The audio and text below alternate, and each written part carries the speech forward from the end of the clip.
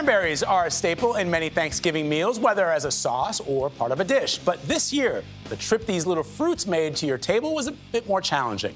Warmer weather and record rainfall caused by climate change mean the berries grow more slowly. Eric Fisher, chief meteorologist at our Boston station WBZ, got waist deep at a Massachusetts farm to find out how growers are coping with the ever-changing weather patterns. Brilliant as the famous fall foliage, cranberries paint a striking contrast against the blue skies of Massachusetts. Does it ever get old waiting through a feast of Thanksgiving dinner? Actually, I love this. It's cool to be out here like this. Though the scene is picturesque as ever, for 40-year bog veteran Glenn Reed and growers across New England, getting to the finish line this year has been a battle. The last couple of years have been, we thought, strange as far as weather goes and stuff, but I think this year has really been the defining year. You name it, we've had it. First, it was the record-setting deluge of rain that pounded down throughout the spring and summer. Cranberries are floated for an easier harvest, but it's not their natural state. Then came the hottest summer on record. The problem with that is the berries are sitting on your bog, soaking wet, and now you have a very hot day, you start to get rot. And it's culminating with one of the warmest falls on record, as growers waited for cold nights that never came. Middle of September, you start to usually have colder nights. This year we didn't do that, but that is what starts to trigger that coloring. It's really the same chemical reaction that happens to the leaves in the fall. Through early November, Reed says only 5 nights got to frosty levels. They've never waited longer for the chill to start setting in. Crews that were booked to start in mid-September had to sit and wait until October to get started. Another costly burden in an industry with already slim margins. When we look at the statistics and we look at the charts and the graphs and we say, yes, it's getting warmer, fall in particular here in New England is warming, is that something you feel, something that as a grower you've noticed? Oh yeah, we definitely noticed that the climate is changing. Down the road at the UMass Cranberry Station, Hillary Sandler and her team are hoping to help growers like Reed to adapt. This is a new variety trial that we just planted this past June.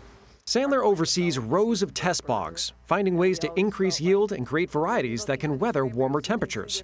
Not just summer and fall, but winter too. Deep cold has become more scarce, and a centuries-old tradition has disappeared along with it.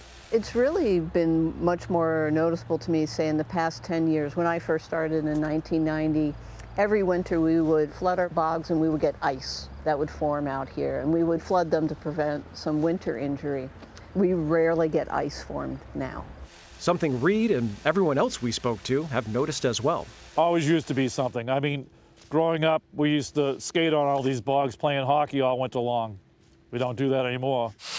At the end of the production, all this change simply means there's a cranberry crush. With Thanksgiving coming up, everyone wants their cranberries yesterday. We're doing the best we can to get them out there.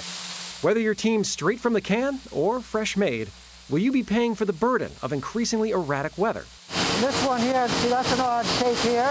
Brian Wick, executive director of the Cape Cod Cranberry Growers Association, says that may not be the case. The consumer's only going to pay so much for their food.